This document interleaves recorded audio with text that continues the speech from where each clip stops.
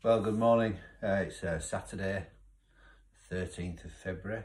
I've not looked outside yet, but it's been a cold week, hasn't it? And I pray that you've kept safe, you're keeping well. And I just want to share with you a short devotion this morning, and I pray that it's a timely devotion for somebody this morning. Just in our reading plan this week, we're in the book of Job and the book of Romans. And just as I was reading yesterday in Romans 15, a verse jumped out at me. So I wrote it down, and it's verse 13 from Romans 15. And the Apostle Paul says, "Now may the God of hope fill you with all joy and peace in believing, that you may abound in hope by the power of the Holy Spirit." And that verse really stuck out to me, so I started to contemplate it for a short time, and really started to consider the words. And what I noticed is that the Apostle Paul gives God this glorious title and attributes to him this value of hope, the God of hope. And in that we see that as Christians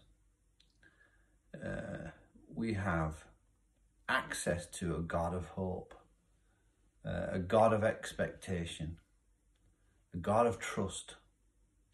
And here's an important one, a God of confidence. And really it is good for us in our prayers to set ourselves and set our minds on such titles and attributes that we read in the Word, that ours is a God of hope. And I really thought that was a wonderful verse. And so we know that God is our hope. He is the God of hope. He is the foundation of our hope. And just as I got on to looking at God being our hope, we read in the Bible, in fact, in this same book of Romans, that Paul writes that the very kingdom of God consists of these things. He says that righteousness, peace and joy in the Holy Spirit, that's what the kingdom of God is in Romans chapter 14, verse 17. So the very kingdom of God consists on these things, on joy and peace. And something else I noticed as well as I read about this God of hope, Paul writes that he will fill you with joy and peace in believing. And we see that the hope of God fills our lives. It fulfills our lives. It makes us complete. It makes us, the word is satisfied. And we can be filled to satisfaction with the joy and peace that God gives to us. The joy is the gladness. It's the delight in Him. The peace is the quietness and the rest that we have because we know that our sins are forgiven. And really, what is the secret of our faith? That's what I wrote down last night. What is the secret of our faith? What is it? How is it explained? Well, I came to a verse in Peter that spells it out for us perfectly, and I want to leave you with that verse this Saturday morning. When Peter wrote his letters to the churches in Asia Minor, he wrote this in his first letter, verse 8. "Though you have not seen him, you love him.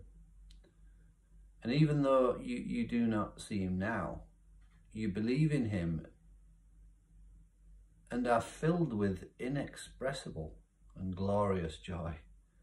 What a great verse that is, and how we can identify with those words.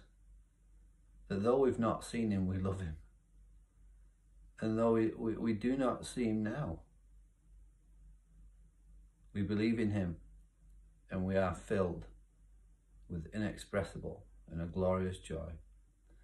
And may this be our testimony this day. May this be true of you and me. And really, I just pray that you'd know that the joy and the peace of Jesus Christ in your life today.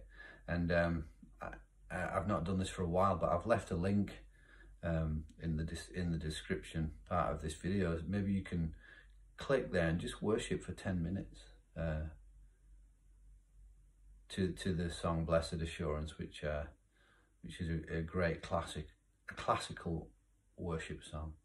Well, God bless you guys, and have a wonderful day, have a wonderful Saturday, and have a wonderful weekend, and we'll see you soon.